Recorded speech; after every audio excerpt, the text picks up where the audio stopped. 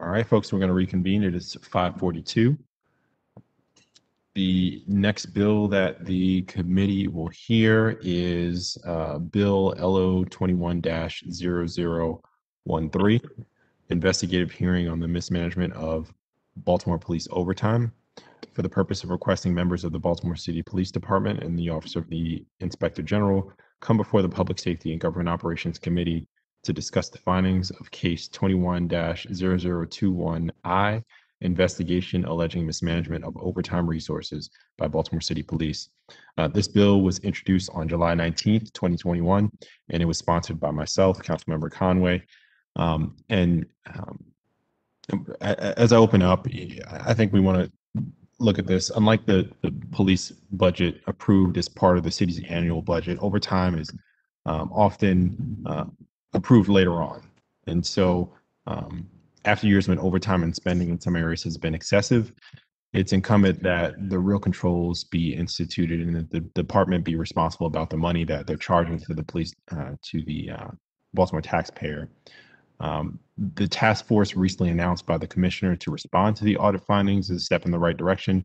But we, of course, know that a task force is not the end. It is a means to an end. And I want to make sure we have an opportunity to hear more about the protocols and benchmarks that BPD will be using to address this issue and others. Our police department has done a phenomenal job, I want to say, in the past years addressing overtime, and I want to make sure that credit is given and due. But this is I think, a glaring opportunity to further dig into our overtime issues and address some of the problems that are brought forward. So I want to thank the IG for bringing this forward, and I want to thank the police department for being transparent with us and trying to figure out what opportunities we have in front of us to better understand this problem and then fix this problem going forward. So with that, I want to open the floor up to the Office of the Inspector General. Good afternoon. Can you hear me? Yes, we can hear you. Okay, great. Good afternoon, Chairman Conway and members of the committee. My name is Isabel Mercedes Cumming, and I am the Inspector General of Baltimore City. I'd like to sincerely thank you for inviting myself and my Deputy of Investigations, Michelle Phillips, to this hearing. We usually aren't given this opportunity, and we truly do appreciate it. As everybody knows, the Office of the Inspector General receives most of its complaints from tips from the public. And this case was no exception. As always, we're in debt to the citizens for the information. The issues that the OIG examined were twofold. First, that certain sworn officers were paid for overtime that they did not do. This part of the investigation is actually in front of the Professional Public Integrity Bureau, and it's ongoing. Then second, we received an allegation that BPD employees were receiving overtime compensation for coming in on days that they were actually scheduled for personal or vacation leave. So this resulted in them getting about 2.5 times their pay for working on those days. And at this point, I'm going to turn it over to my Deputy of Investigations, Michelle Phillips, and she's going to talk about basically how we did this and what our findings were. Good afternoon, Councilman Conway, Councilman Burnett, and the rest of the members of this particular committee. When looking at this allegation, we went on ahead and collected multiple sources of data in order to get a clear understanding of how overtime process is working. So with that being said, Michelle, I'm sorry to interrupt you. Your filter, your camera filter, we can see you at all. We can see a background. It might help if you took that off. I don't have a camera filter on. It looks like an office in the background. I didn't put it on there. Oh, interesting. Well, don't worry about it. We'll talk to you. I'm sorry. All good. You can continue. Absolutely. I apologize for that. I definitely don't have a filter on at all. I didn't even try to put it on there. But in the interim, we collected a lot of information. We reviewed the FOP MOU, and we talked to several individuals, both sworn and civilian, from the Baltimore City Police Department, Office of the Labor Commissioner, and the Department of Finance in order to gather the information. Once we concluded that this practice was a practice that is accepted by Baltimore City, we looked into possible internal controls that may potentially be lacking in reviewing this process when it came to management approving this practice. So we understand that there are emergency instances where this practice needs to be done. You have to call in individuals that are a part of the patrol unit or special operations. But when it came to certain units that are collapsible, such as the quartermaster unit or things of that nature, we looked into those issues. And then we found that there may be a lack of management oversight when it came to the distribution of this particular type of overtime usage. And we gave those findings to BPD to see if they could tighten up some internal controls and to further review the management portion of overtime for the BPD. And they were able to look at our findings and offer an opinion in response to our investigation.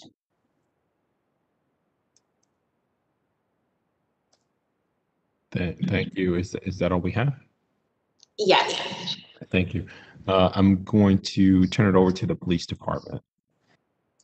Thank you, Mr. Chairman. For the record, I'm Michelle Wurtzberger. I'm the Director of Government Affairs for the Baltimore Police Department. I am joined today by our Chief of Staff, Eric Melanson, and our Chief Financial Officer, Shala Graham. I'm going to turn it over to Chief Melanson in a second, but I have to say thank you for pointing out the things that we've been doing and some of the things that we've been doing really, really well. This administration has been working tirelessly to put controls in place and to be a better BPD, frankly. And so Eric is going to talk a little bit more about that, but I didn't want the moment to pass without saying that. Eric? Thank you, Michelle. Can everyone hear me? Very good. So first of all, I want to thank the OIG for bringing this to our attention. Whenever there are concerns about potential waste, fraud, or abuse, we always work in partnership with them to ensure that we're being open, transparent. They have access to all of our resources. They have access to me to be able to answer questions about how policies are put into place. And that represented this effort that resulted in the report that we're talking about here today. Among the issues that were identified, one of them was a systems issue, and that's an issue that I wanted to talk a little bit about. The ADP system that used to be our payroll system of record was one of a lot of challenges when it came to implementing an understanding of schedules, an understanding of the right level of accountability. Workday, which has now become part of how we manage our payroll resources, has been able to really change the paradigm in our ability to hold accountable our supervisors in our units for the actual times worked and the overtimes for which they're authorized. And so for us, it's a big change in how they operate. And I think for us, it's an opportunity to ensure that the system works for us and doesn't continue to enshrine past practices that are not good for the department. I have my dog with me today also presenting, so please forgive me for that. But I do think that for us, it represents that use of technology to enhance accountability, making sure people are where they say they are, when they work, when they say they are working. And so for us, that was a big finding for us, in ensuring that we're getting the place where we need to get to when it comes to these systems of accountability. Give me one moment, please, if you don't mind.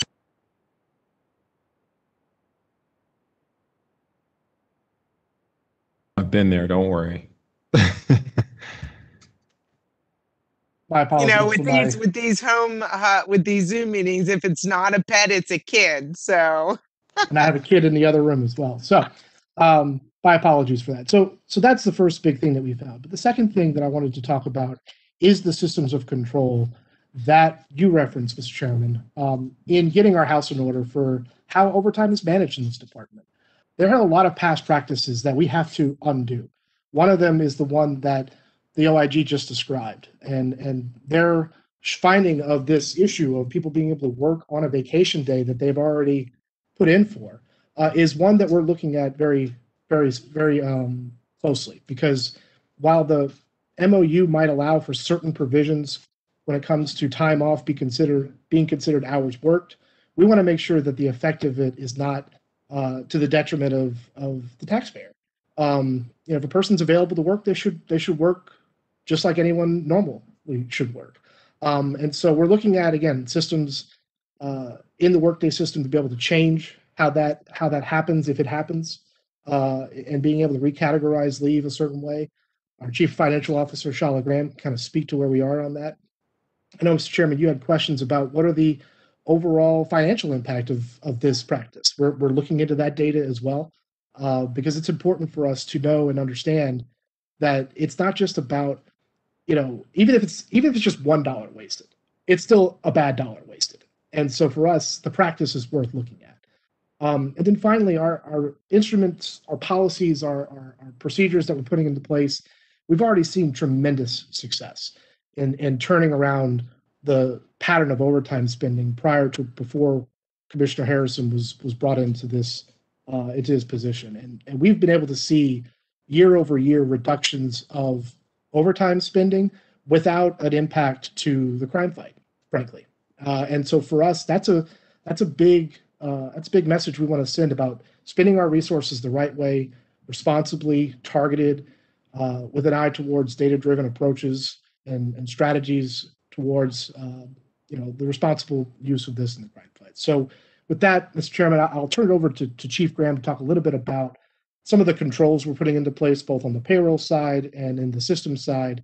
And with that, after that, we can open up for questions for you or whatever you'd like to address, if that's okay. That works. Chief Graham. Well, good afternoon, Council President. Thank you for having me here tonight, and I'd be happy to discuss the controls we put in place. There is actually a policy talking about this, and what we have done is we have sent out a clarifying email across all BPD about this policy and prohibiting people from having essentially leave in absences and not allowing them to use overtime at the same time, or the double dipping as it's being referred to. So we sent that out across all BPD. And we've also worked with the city for them to develop a report that shows now if anyone is not complying with that policy, so that we can take corrective action as needed. And that's one of the great benefits of Workday, is we now have this transparency to what's going on with our employees, and we can get reports that tells us if policies are being complied to and not being complied with. And that is a big change from ADP, because we did not have that transparency. So the first thing, we've sent that email out. We've developed a report that tells us if it's not being complied with. And the third thing we've been doing, we think this is very important. We have a lot of payroll policies. We've got some payroll policies that are active from many years ago. We've got new payroll policies that we had to put in place because of Workday. And what we want to do is we want to make it easy for our employees to know the rules. It should not be hard for them to know the rules. So we are basically creating a master payroll policy where we consolidate all of these payroll policies in one place, where it's easy for the employees to have transparency to what the rules are. The next thing we've done is we have put in a ticket, and we're starting to work with the city to talk about the Workday configuration, and if there is a way within Workday to prohibit an employee taking leave and at the same time having voluntary overtime within the same time period that they're taking leave. So these are some of the controls that we put in place. Our compliance report that the city was able to pull for us has given us some preliminary data on the cost of this for 4 months. And the cost per month it's been costing the city is $25,000 a month. And if you times that by 12, the yearly cost is just under $300,000, which is 1% of our overtime budget. But as the Chief of Staff mentioned, we want to make sure that we are accountable for every dollar. So even though this is a small cost, we are taking the necessary steps to ensure that we're being accountable and that we're following our policies, and we're making it easy for our employees to know the policies, because that's very important too, and that we can also pull reports and pull data to make sure that people are complying with the policies. And with that, I'm happy to answer any questions about these corrective actions. Thank you, sir. Thank you, Chief Graham. Anything else from BPD before we jump into questions? All right. No, sir. We can proceed. Sure. I'm curious for just to understand generally, is this an issue that we knew about before the IG's report, or did we find out with the IG's report about this problem? So I think a lot of what we're discovering, especially with the work that the IG performed, is just the ability for this to occur. There was some anecdotal stories about it happening. There was more, overviews done overall about the use of overtime and how pervasive it was. To see a clear example of it brought to our attention, I think we had not yet received that kind of level of clarity before this report. Again, part of our approach on this is you bring us something like this, we're going to fix it, and our goal is to fix it and prevent it from happening again. There is no. I mentioned this before. I think to some of my colleagues, we're going to create better systems. We're going to create better policies. But the truth is that there is no perfect system. And if we find, even in a new iteration a year from now, another path for which somebody has determined a way to potentially abuse the system, we will enhance our policies again. This is an iterative process. There is no perfect system that will prevent all of these issues, but our approach is always one of, you give us the information, we're going to address it, we're going to prevent that from happening again, and continue to build and improve and evolve those systems in a go-forward basis. And so, we're thankful for that information so that it can be addressed. Every dollar we waste in the fashion that is not necessary is a dollar we could have used towards enhancing our ability to fight crime and protect the citizens. And so that's the overall approach we want to take. Well stated. My other question, and I think Chief Shiloh, you talked about all the things that we're doing. Is there any way for this to continue to happen now that we've taken some of these corrective measures? I think obviously now we're enforcing the compliance to the policy. Sometimes it takes a while for that change to go through. So there might be some small people not complying, but that's just because they're getting used to the change. But now that we can remind them of the policy, we have the ability to hold them accountable to the policy. I think in a month from now, this should not be a common practice at all. And now that we've clarified the direction we're going on this, anybody who is inadvertently, let's say, paid in a way they shouldn't have been, we can now take corrective action when it comes to payroll and be able to establish those, again, on a go-forward basis to ensure that if somebody is overpaid, just like anybody who might be overpaid for some payroll error, we could follow up on it in the same fashion going forward, now that these policies have been clarified and put into place. So whether the system continues to allow it, we're working on that by putting in a ticket to see if we can get Workday to do the change for us. But if we do our audits, we have these reports in a way that we're able to check and see that there was in fact an error in pay, we can make that reversal known to the member and make them aware of the change in how the policy says they should have been paid versus than what the system may have allowed them to be paid, if that makes sense. That makes a ton of sense. I want to open the floor to questions from committee members. I see Councilman Cohen and then Councilman Ramos and then Councilman Glover. Thank you, Mr. Chair, and thank you to the BPD team. I want to respond to another OIG report, I think that was out today. Slightly different topic, but of a similar nature, which is a gentleman who was on payroll for an extended period of time after having shot a teenager. It was a pretty high profile case. I'm just curious, it would seem that a fairly basic forensic audit of payroll and overtime would identify that. So Eric definitely heard loud and clear and the advancements you all are making, but could you all speak to just sort of the process by which we do regular financial audits? Do we identify when folks are supposed to be off the payroll and are still on the payroll and are actually receiving increased salaries? over and over and over again. I think the report said a civilian would have been able to do that job at a substantially lower rate. So just kind of curious on response to that piece. Well, thank you for that, council member. I think part of what I want to make sure is known is when a member or there's an issue of discipline, there's not too much I could talk to about the specific members. I can't really go into the detail about an individual's circumstances, but I will say that as a general policy, we want to make sure that members are serving in roles for which, if you're a sworn member, that you would need to be a sworn member to perform those roles.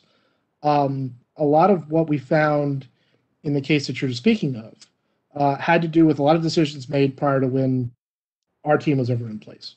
And again, in our response to the OIG's report on this matter, we found that this particular member fell into a very similar status as a number of medically incapable members. That's the wrong word, probably. But it's folks who are unable to return to full service for medical reasons. And if you're not able to do the job of a police officer for that reason, there was a provision in our MOU that allows for separation and to make sure that they apply to the F&P for whatever benefits that they're entitled. But if you can't do the role of a police officer, you should not continue to earn wages as a police officer. And that is the principle under which the MOU governs our ability to separate members who are medically unable to return to full service. We found that this particular member also had a form of permanent disability, but in the form of a disciplinary matter, that prevented him from becoming a full member ever again. And so the same terms and conditions were applied equitably to him, and that's where the department was, again, providing that information in the report that was provided earlier today. Our response to that matter was to offer that member the same path of separation as those other medically suspended members who could not return to full service. That all being said, our goal is to civilianize to the greatest extent possible every function that we can, because administrative responsibilities that are performed by police officers means that we have fewer police officers doing what only police officers can do. Our goal is very clear in that matter. We're looking for every piece of resource we can get in order to make that happen. Our staffing plan submitted with the court is built with that in mind because that is our mandate. And so what was found with this particular member was the fact of the matter of his permanent status as a suspended member prohibited him from doing anything beyond what an administrative functionary could do. And so the comparative is a fair one of a civilian position being able to cover this responsibility, but we're covering that responsibility with the member's salary commensurate with the police officer, and then authorizing overtime for it, which was widely inappropriate, which is why we took action, which is why we've changed it, which is why we since civilianized that function, and we'll continue to do so at every part of the department where we have similar circumstances. So, no, I appreciate that. I guess what I'm asking is, like, why did it take for an OIG report for that to get identified? I mean, gentleman, according to the gentleman was making $158,000 in his last year. So I guess what I'm asking is, are there, would there have been a way to identify this? What are we doing to proactively make sure there aren't cases, whether it's medical or in this case, I think it's a little more egregious because of the circumstances under which he could no longer perform police duties, given that he shot someone and there's a big public trial around it, and I know we just seems like it should have been identified earlier. So just curious, do we have anything in place to try to root this out before it gets 28 years in? I appreciate that. Yeah, I without going into the individual's matter, yes, the short answer is there are ways to identify these issues without having an OIG bring them to our attention. Part of it is, again, assessing everyone's position in the department, looking at their duties, understanding why they are performing those duties as a police officer in this case, and whether or not it's appropriate for them to continue conducting those duties. We look at everything from overtime spend by member. We have these lists for which we generate the highest earners in the department and make sure that whatever they're doing is commensurate within policy and within operational need. Those kinds of systems have been put into place as far back as when we first arrived in April of 2019, but it is a continuation of all those policies going forward. In this particular matter, there were a lot of legal questions that had to be answered before action could be taken. And without going into the full details of the matter, it was brought to our attention prior to the OIG filing report. Gotcha. All right. Yeah, just closing would just say, I mean, I think, again, for the well-being of the department and the public and all of us, just having folks on payroll for that long, not doing police duties and collecting that kind of paycheck is just feels like a punch in the gut when we see that. Thank you, Mr. Chair. Thanks, Alex. Thank you, Councilman Cohen. Councilman Ramos, and then Councilman Glover. Thank you, Mr. Chair. Chief, I thought I heard you say that some of these things you're hearing anecdotally, and then you're trying to address it. This is kind of where I think my colleague was going. Has your office gone through the MOU and all of the policies so that these kinds of things don't happen? It seemed to me that the department is waiting for stuff to be brought up and then addressing it, as opposed to being proactive and addressing it ahead of time. Am I accurate in that? Due respect, I think, no, ma'am, you're not. I do believe we are actively trying to work these issues. A number of efforts have been brought to our attention. The first is an overall audit of overtime was conducted in 2018, again, predating our administration, but we were privy to those findings. We look at the practices of the MOU. You're talking to one of the lead negotiators of the FOP MOU. And so I'm very familiar with these provisions. I sit on as the step 4 for grievances when they arise on behalf of the police commissioner. I see the direct impact, both anecdotal and actual test cases. And all of that is brought to bear in how we address and respond to those issues through collective bargaining, which is a procedural process that we go through every few years. Make no mistake, they are on our minds and they are in our thought process and in our negotiation strategies. But the principles of past practice continue to govern how we are obligated to perform administrative functions. And this goes back towards grievance procedures, arbitration procedures. They matter in the sense of what our department is able to do differently and enforce differently. If it's within policy to change, we can change it. If it's with technology that we can change it, we're changing it. And if it's requiring us to bring it to the bargaining table, that's something absolutely we are doing.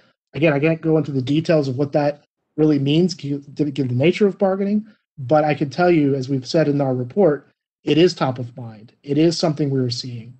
It's more than anecdotal. We are looking at the data.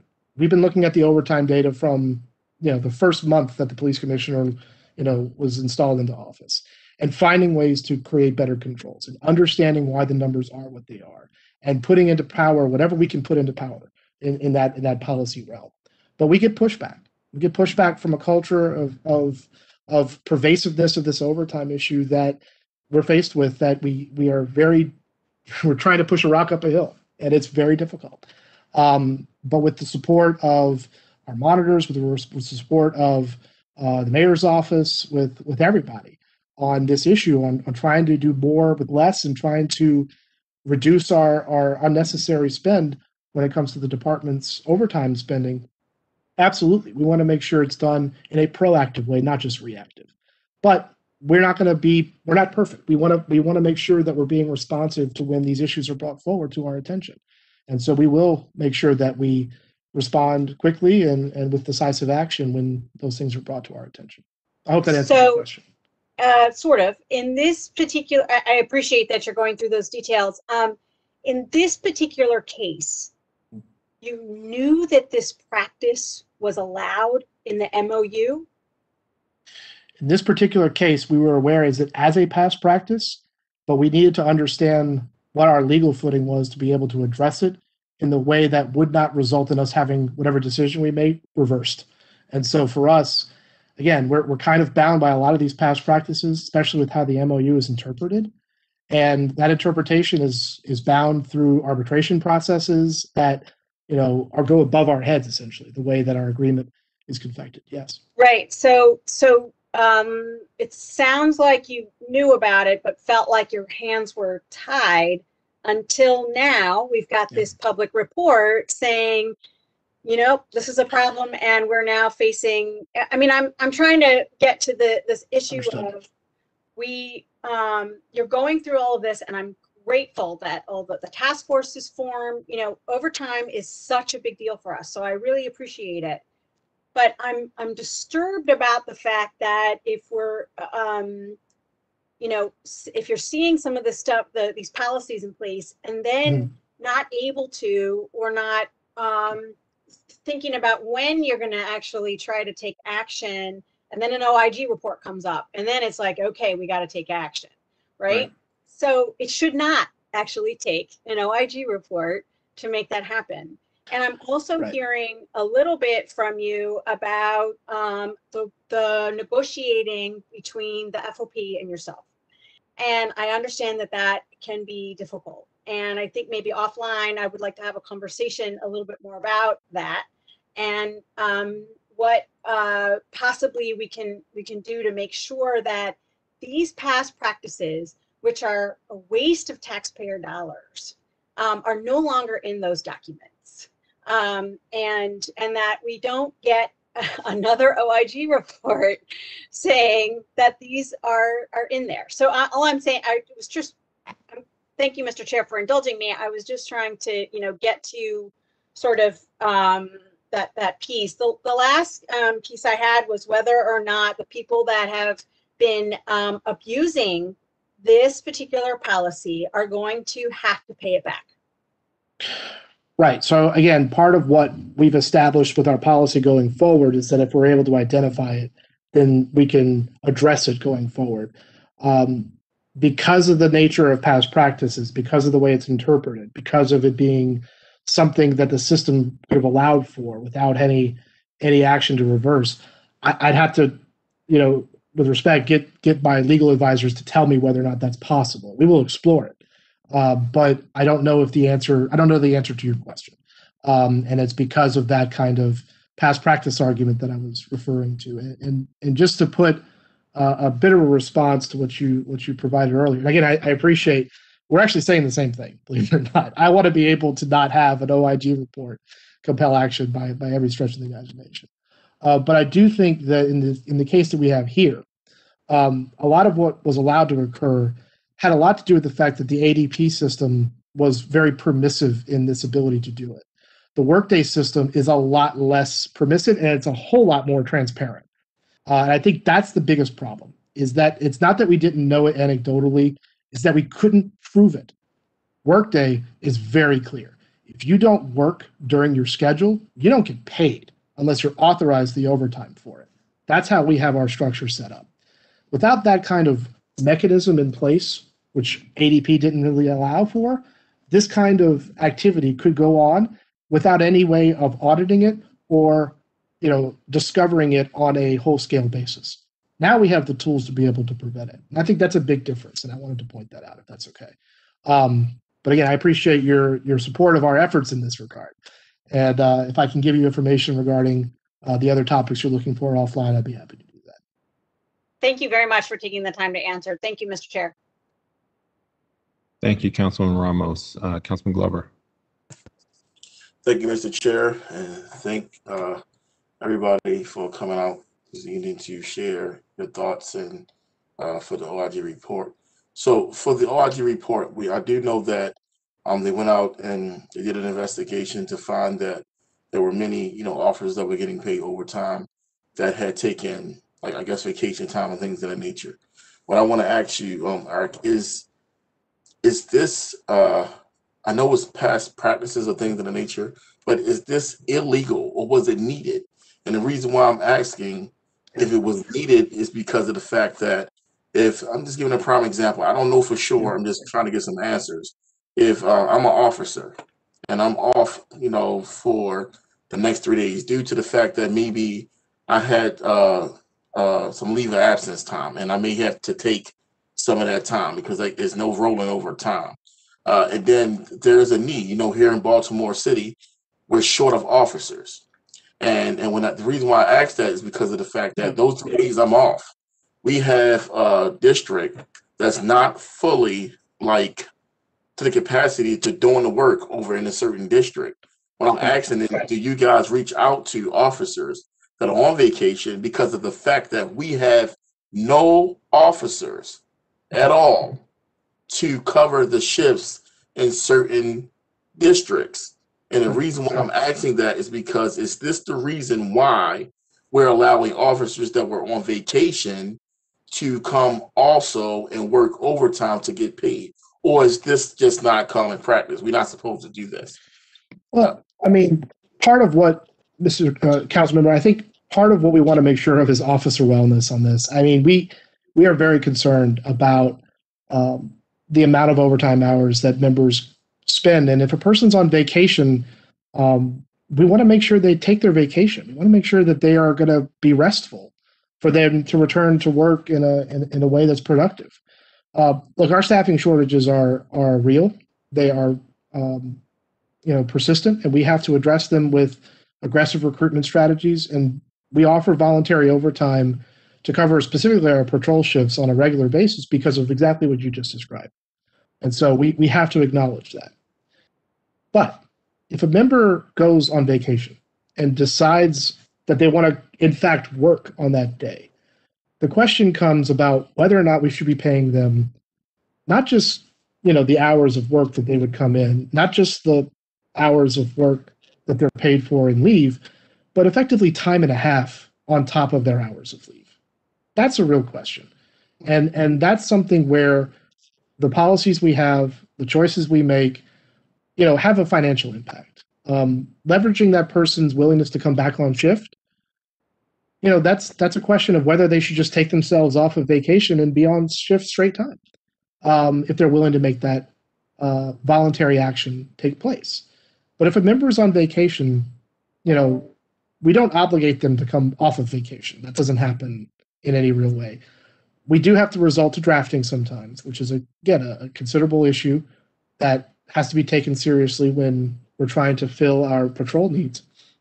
But it's not going to be drafting members who are on vacation. And we aren't soliciting people to come off of vacation. These are voluntary actions that are occurring from members who understand and appreciate the system and structure that we have and are seeking to earn overtime and be paid their time off simultaneously for the exact duration of work. And that's something for which we have to decide as a department, as a city. Yes, it is legal. The short answer to your question is yes, it is legal. Yes, it is permissible. Should we be doing it?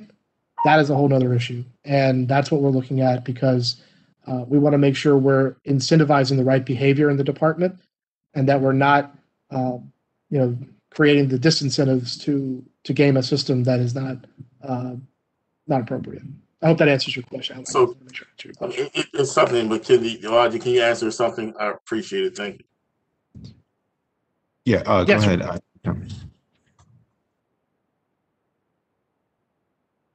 Okay. I just wanted to add, that my office didn't look at patrol. We were looking into administrative type of situations. That was the focus of the investigation.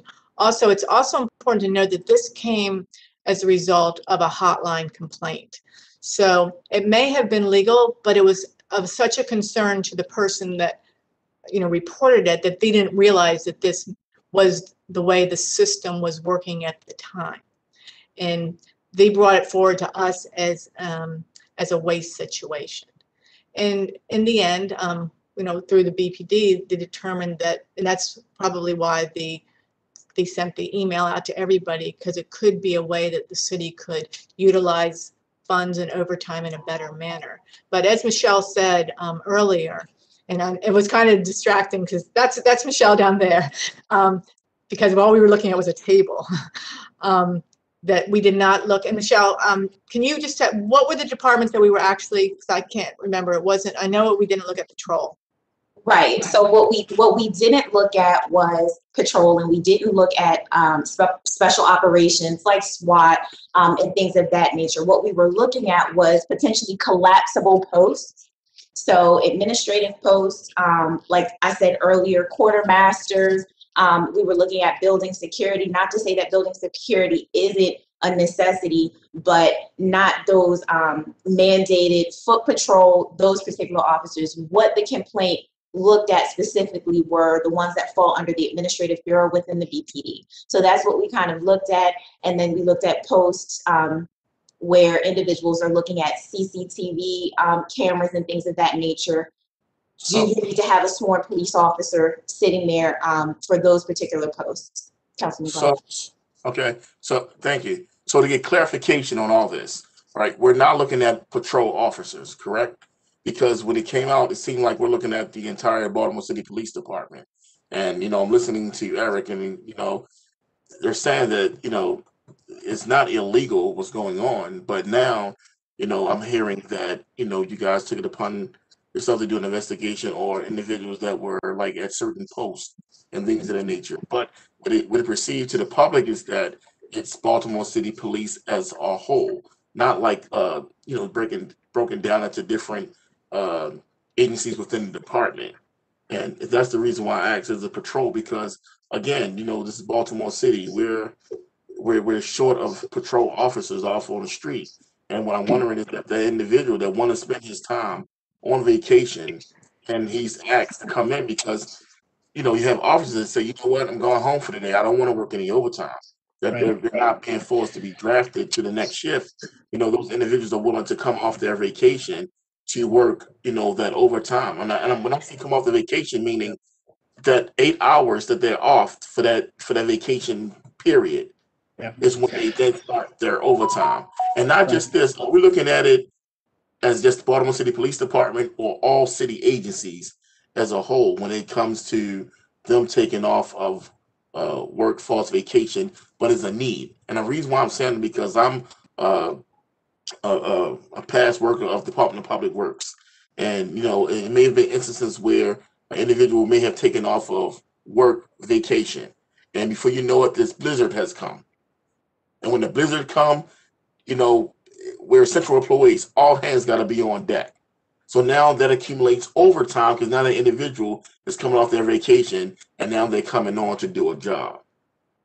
This is I'm just trying to balance and figure out exactly where we're at across the Right. board when it comes to utilizing the vacation time of an individual and then also give them the overtime in patrol and even essential workers that are doing the work like on the ground. Yeah.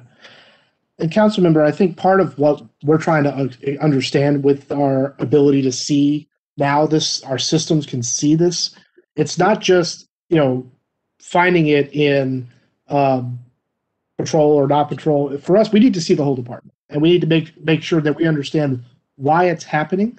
And in instances where it's absolutely not necessary, then making sure we take the right action to prevent it from occurring.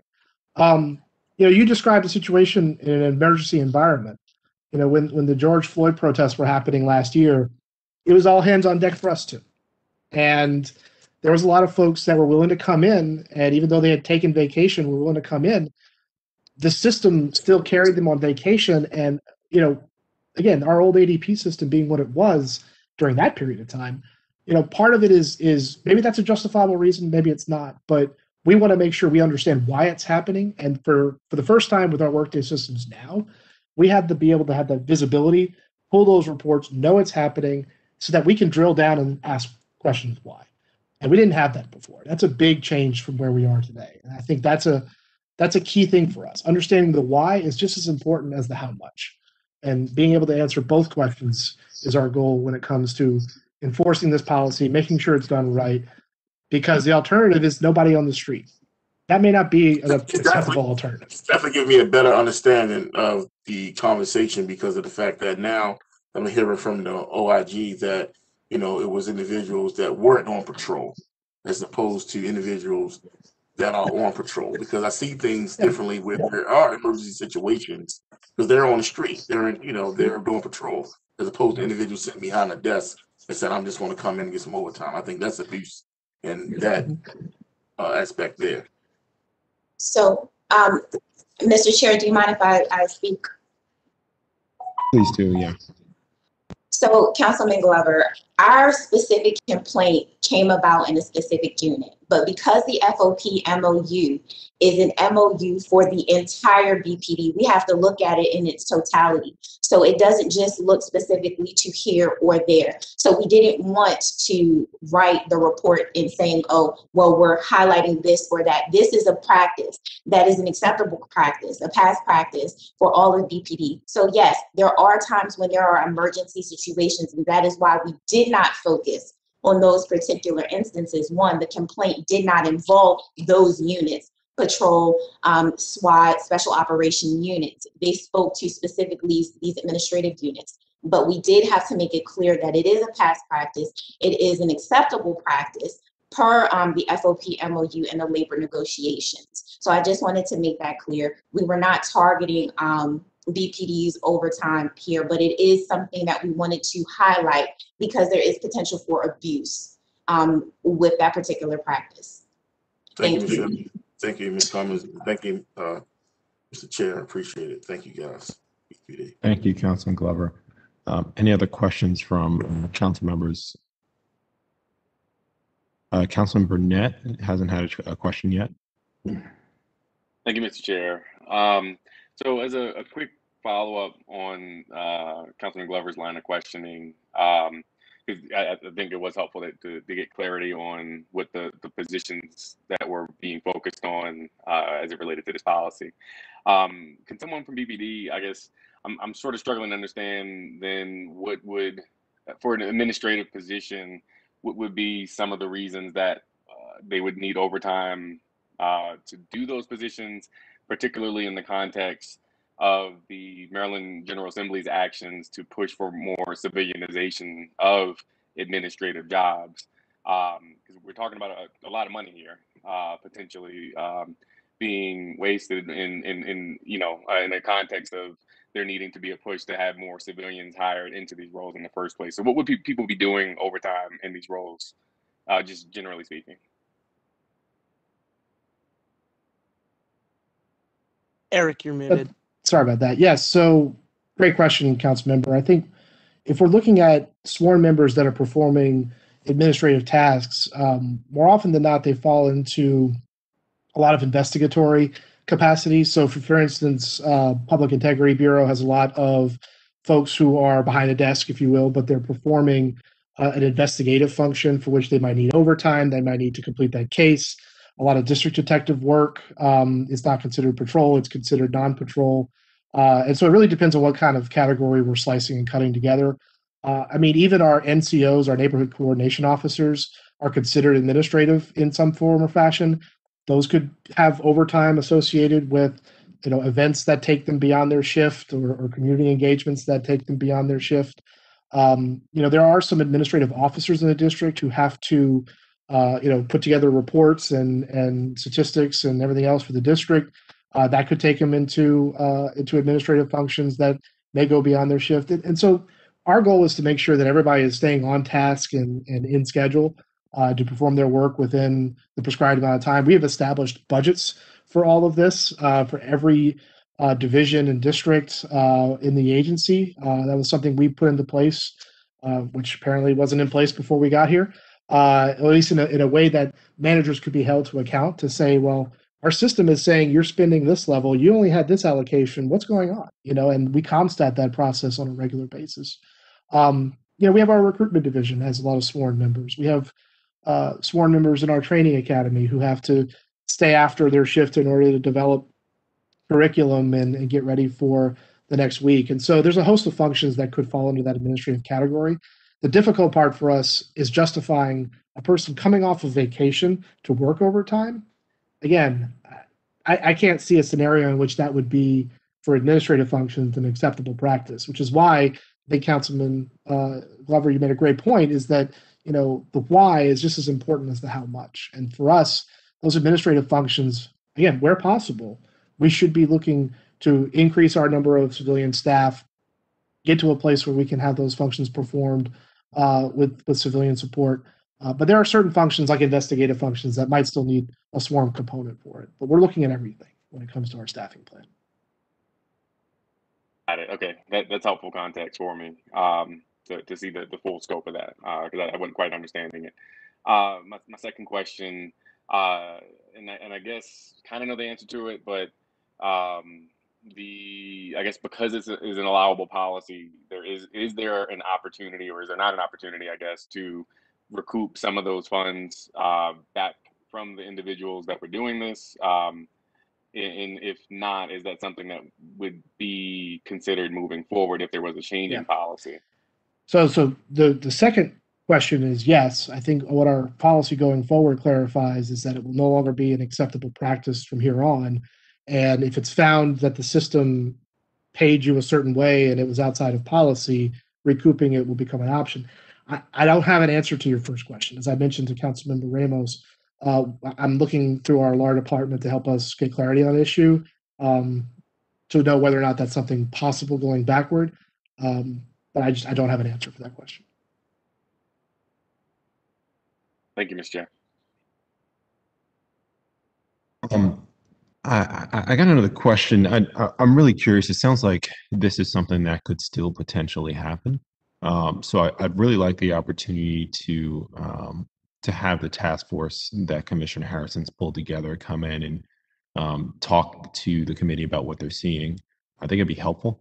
Right. Who's on the task force, and how soon do you think they would perhaps be able to brief the committee on what they're working on and how we want to completely nip this in the bud?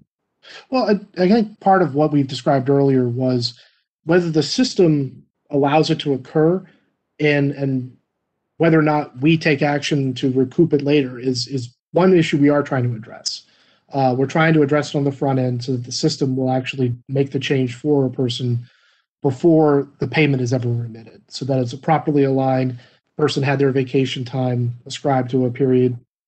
It would give them back their vacation day and pay them the straight wage automatically instead of authorizing overtime the way it currently does. And so we have a ticket in for that. Our policy, again, clarifying where the proper remittance should go, allows us to recoup it after the fact if it does, in fact, inadvertently occur. As far as members of the task force, I know, Shala, you probably have a more expansive list, but it's myself, Chief Graham. We're working with across the street a lot of folks in our finance, the city's finance department. And so if you have that list, Shala, if you could read it off. If not, we can get it to you to make sure you know who's on it. Chief Graham. Yeah, we're working with some external partners. We also have an internal control group as well. When we see things within Workday, we have an internal policy group. So we sit there and we look at things because this is new to us, right? We've never had transparency into this data before. So when we see policy issues, we send out clarifying emails of what the policy is. If we see something that needs to be clarified in policy because it's not clear enough, we're writing notations so that in this big policy overhaul, it can be addressed and it can be clear. So we are taking a lot of corrective action internally as we see these things in Workday. In the last 8 months, I think it's been wonderful. Yes, we had to stabilize from Workday, but we have access to our data, which is so refreshing. Yeah. So not only is there the task force group, there's the internal policy group, and we have a list of corrective actions we're going to be taking in the policies. And at this moment, I have to give credit to some members of the FOP on this one. They come to us with questions all the time on what the right thing to do is, believe it or not. And that is to us very helpful because they want to get the system right too. They want to make sure that they're not doing it incorrectly or that they're not considering something incorrectly. And so we appreciate that partnership. They've been working with Chief Graham on a weekly basis to get clarity on what about this situation? What about that situation? We used to do it this way in the old system. How do we do it in the new way, the right way in the current system? And we appreciate their ability to communicate with us when their members are having these questions, and that they can bring it to our attention, and we can create uniformity and consistency in the application of those decisions across the department. And thank you. That's really helpful. The other question I have is actually for the IG. Did we look into, or have we at all looked into any other agencies to see if this is an issue that happens in any other agencies besides BPD? We can start there. So one thing I will say is that it might have been 2018 or 2019, we did look into solid waste and the overtime there, because there was a large amount of overtime being spent there.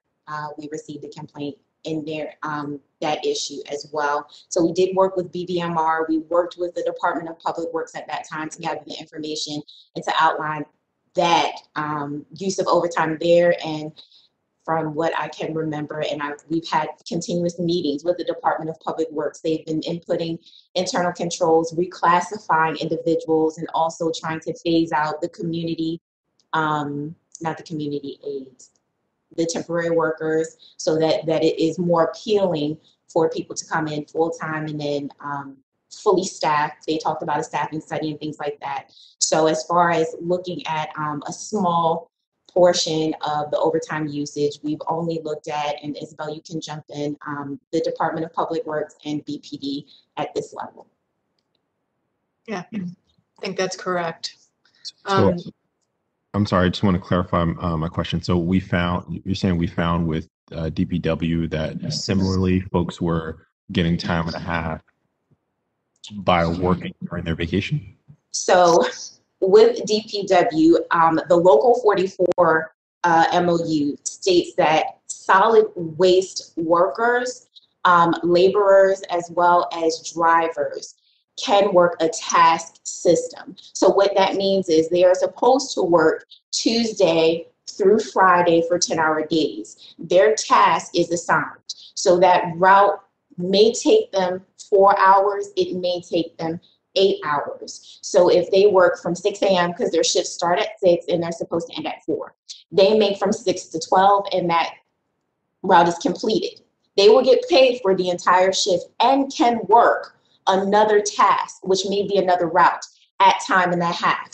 That time and a half will start at the conclusion of that first task. That is an acceptable practice. It is not illegal in any way, and technically it is not double dipping because it is written within policy. However, what we were saying in our report was maybe we need to look at evaluating the routes so that the route's length can span the allotted shift time, and or restructuring and staffing in a different way so that we are utilizing the workforce in a more appropriate fashion versus us paying overtime because these individuals are getting done with their original task quicker. So it's a little bit different. Individuals were called in on overtime, like Councilman Glover said. When there are emergencies, they are called in. That is something very different. When there's emergencies, there's all hands on deck, a water main break, or things of that nature. So because of the negotiated MOUs, there are certain things that are allowable that look like perceived waste or monies that may be wasted that we could use in a different fashion. I hope that answers your question. And I will add that report is actually online. It was the DPW investigation, and it was the task work became a pretty large issue at the time. That's really helpful. It a little bit confusing because they are slightly different issues, but they are related. It makes me really wonder if there is something that we should be thinking about citywide and how we go about these scenarios. And if you have any recommendations there, please feel free to let me know. We did explain in the report that that was actually done back in William Donald Schaefer's time to try to bring the pay up because of the the situation that was existing in Baltimore at the time and try to bring the pay up to a more fair amount. So really what could happen is someone could work, like Michelle said, from 6 to noon, and then they work from noon to 4 when their shift ended, and they're getting time in it. They're actually getting 2.5 times during that second time period because it was scheduled that way. And so that is what we were trying to bring some focus to. I don't think, and Michelle, you can correct me if I'm wrong, I don't think we've come across any other areas. The only other place I could think of would be, was there anything like that in DOT? I think you're on mute. With that particular type of issue, no. There were some isolated incidences, of course, in other agencies where there's overtime abuse, but they were individual. It wasn't systemic or because of a policy that accepts this as practice. So like I was saying, Councilman Conway, it's an acceptable practice that essentially could look or be perceived as waste to the citizens of Baltimore that we may need to kind of bridge that gap and close that loophole. I see.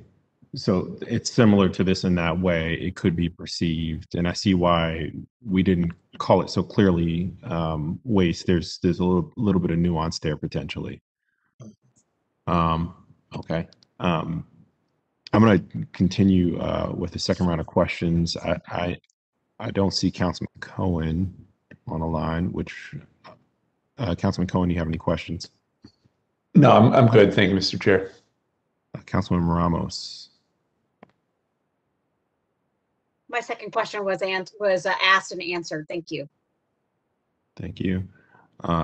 Councilman, I think Glover, were you next? Yeah, I don't have any more questions. Just want to say thank you for being transparent and then open it up and give us clarification on exactly what you guys were looking for, and even getting back down to what I consider to be my heart, like solid waste, because it is misunderstood that, these guys go out there, they get a route, then they're getting overtime when at the end of the day, these are guys and women that are doing jobs that many of us don't even want to do. And it's task work and it's hard labor. So again, to just bring clarification, and we're on the public forum to let them know that we're not abusing any waste, or if they're not abusing any waste, but they're actually doing their job and they're doing that task. So again, thank you for clarifying everything, even when it comes to the Baltimore City Police Department, so that the public can get a better understanding of exactly what the OIG report was about, and then the Baltimore City Police Department could do a better job at those individuals that are getting paid the overtime from off of pay vacation, that we can try as much as we can to eliminate that situation for non-patrol officers. Thank you. Mr. Chair. Thank you.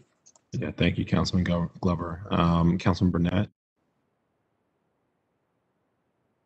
I did have. Oh, sorry. Okay. Go ahead. Please go ahead, Councilman Burnett. Yeah, and I didn't. I think would second your request to bring in a task force, because I did have some more like tedious questions around process. So looking forward to that. I guess broadly speaking for the department, around managerial oversight. So it was mentioned that, even for these administrative positions, there are reasons that folks would do overtime. I guess broadly speaking, are there very clear supervisory protocols in place for acceptable activities or events or after hours kind of things that would qualify for or would be allowed for overtime versus things that maybe be not? And I guess what is the oversight for that supervisor level? It's a great question. The answer is yes. We have stated goals throughout the department for those kind of administrative functions. Most of them are tied to case management, making sure that we're able to get through whatever type of case they're working on, be it a disciplinary case, be it a crime that's being investigated, a background that's being processed for, let's say, recruitment. All of those have metrics around it. Those performance metrics are managed in various forms within the department. A lot of it through the ComStat process. This is a weekly basis a weekly recurrence. We also have it looked at through the mayor's office. They look at it through police stats for us. And so these are all metrics that, again, we're feeding the data in. We have better systems than we've ever had before that give us clarity in how this money is being spent, why it's being spent, and for what purpose. And the issues for which it's not justifiable, it needs to stop. And those members are held to account, those managers are held to account. Because again, part of our policies are designed to create that level of transparency, that feedback, and we're able to do that on a weekly basis. Got it. I'll hold the rest for the follow-up hearing, Mr. Chair. Thank you. Thank you, Councilman Burnett. I actually have just a couple more questions, and these are for once again the IG.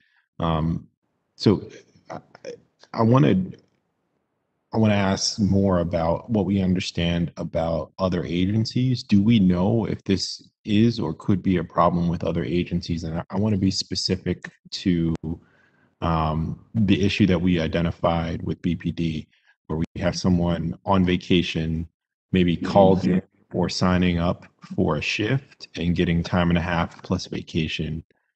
Are we seeing that? Is that possible in other agencies? Have we looked into that? Do you want to answer that, Michelle? Yes. So is it possible in other agencies? So based off of the MOUs, for the most part, and I'm not speaking about emergency, so like BPD or fire department, we haven't looked into the fire department. We haven't had any issues regarding that. As I stated previously, it only looks like with the issues that we've seen, they have been called in for emergency, snow removal, water main breaks, things of that nature, which because the MOU states you have to have a certain amount of time to let someone know a shift will be changed. There are provisions within the MOUs that state that if you call a person in on their leave time, that they are eligible for this particular type of pay. So no, I don't see anything systemic in this that is written into the policy in that nature. Albeit with COVID, there have been some transitions with permission leaves being used and some alternative scheduling. So there's kind of been a lack of clarity with that. But generally speaking, when operations are at full capacity and it isn't infected by a global pandemic, no, we don't see that. And we haven't gotten any complaints about that, sir. Okay, thank you. I think that may be the end of my questions. Any other questions from the committee before we recess? I think the idea here is we want to return and have a conversation with the task force that's being pulled together by Commissioner Harrison. I think they'll be able to have the time to really dig into these issues. And maybe further inform what policies we should be thinking about, or rather BPD is already thinking about and implementing to make sure that we don't see additional waste from this practice. Without anything. Mr. Chairman, we're happy to share those findings as we continue to develop them. And again, our goal is to be as transparent as we can with any agency that wants to learn about our practices in case another agency wants to adopt them. I mean, part of what we hope to be able to find in this is a path that, again, maximizes the resources we have and puts it all towards what we know needs to be prioritized, and that's the crime fight. That's what we're doing it for. Yeah, I appreciate that. Thank you, Eric, and I appreciate you guys jumping right onto this as soon as we brought it up. Councilman Glover, your question. Yeah, I just have one final just question. I just wondered for the Baltimore City Police Department, those that were on those job sites, do we have to have Baltimore City police officers to be on those sites, or can we use like civilians just to take over those jobs? Because again, we've wasted $300,000, throughout the years. I think you stated $25,000 a month. I look at there are other potential people that can have jobs and not be Baltimore City Police.